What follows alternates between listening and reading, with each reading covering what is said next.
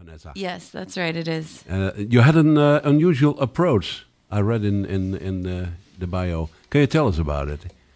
To making record, the album. Yeah. So this album was recorded in our home. We converted our house to be a full studio, and then Jason and I pitched a tent in our backyard and camped in the backyard, and then so while our house was a studio, and then we also to make the money for the album, to raise the money, I painted the front cover, and there's a speed time-lapse video online of me painting the album cover that people can watch, and it goes from start to finish. And then I took it apart and sold all the little paintings to help fund the record. Uh-huh.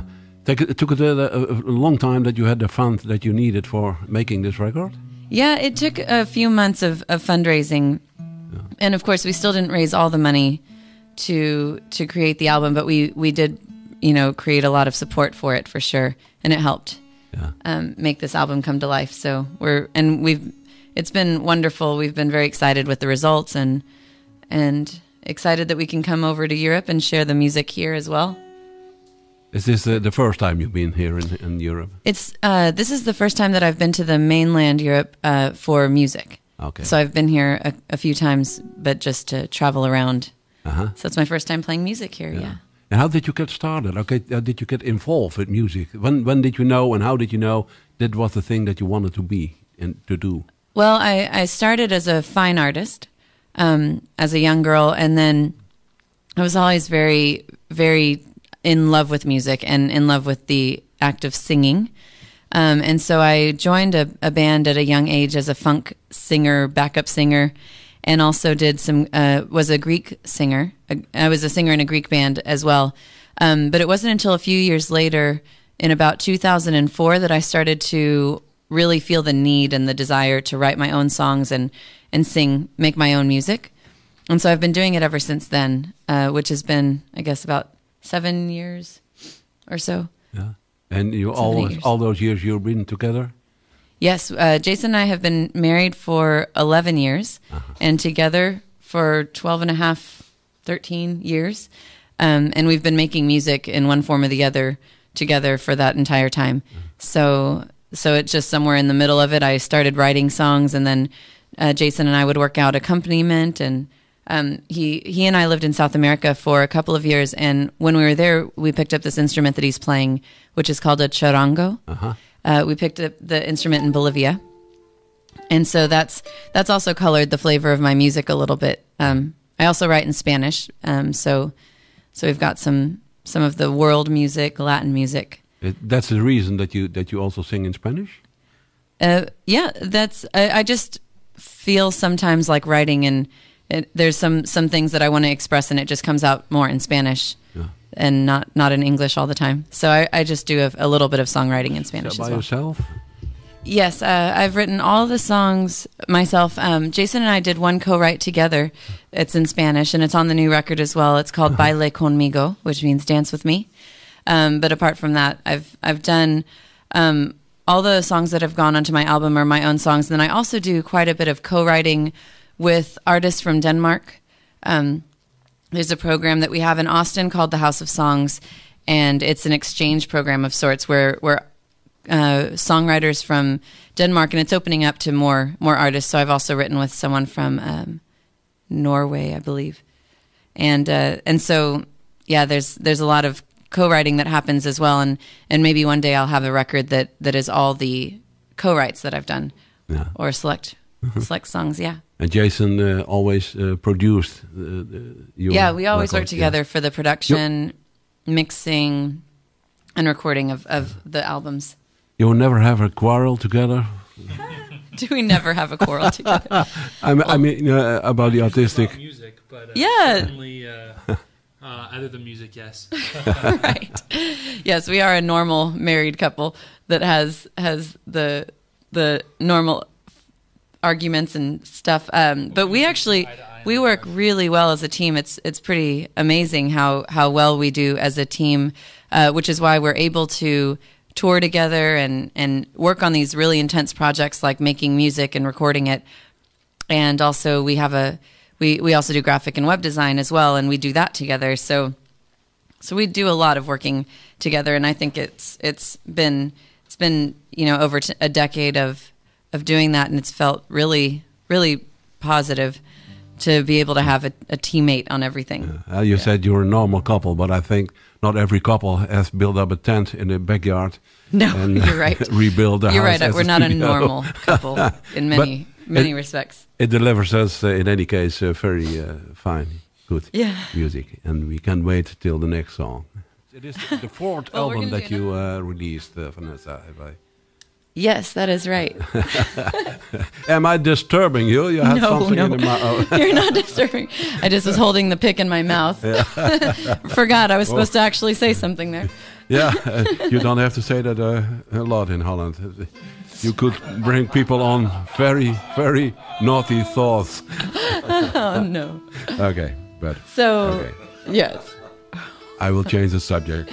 Yes, I'm not quite sure what you're talking about. I'm sure it's... naughty or something. It is your fourth album. The third album was completely in Spanish language. It was, I think, a special CD that you do to a tribute to Mercedes Sosa. Yes, that is correct. And so it was a tribute to her life. I recorded it right after she passed away in October of 2009. That's when I decided to do the record. And so what I did is I researched some of the most popular songs that she covered that were some of my favorites, and found out they were all part of a song movement called La Nueva Canción. Yeah. So then the album ended up being both a tribute to her life, but also a tribute to that movement that she was so passionate about. And it was just a social song movement that was really at the core trying to bring people together and form a stronger community because they were experiencing a lot of government oppression during that time. Uh-huh. So it was a very beautiful movement and song. And for me, music is not only just about making nice songs, but it's also about inspiring people and bringing people together. And so there are a lot of different layers to the music that's what brings me personally to writing my own music. So that is what you want to achieve with making your music. Right, yeah. That CD, did you write new songs about Mercedes Sosa, or did you also cover some songs of her? Oh, all of the songs on that album are they're old songs that are from this movement. So I didn't write any of the songs; they're all covers.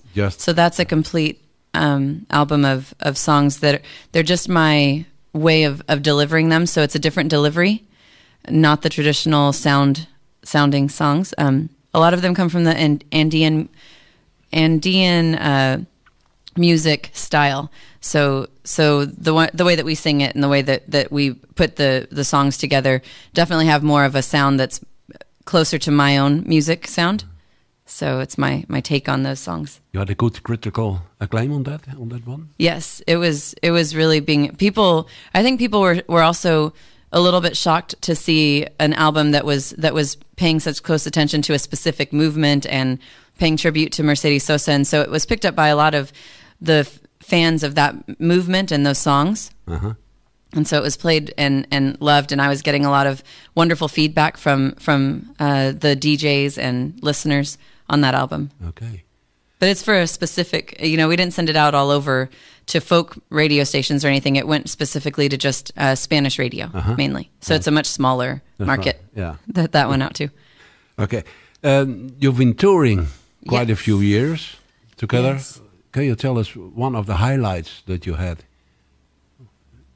Last night. During your rich... On this, right now. Right now. Yeah, it's the entire...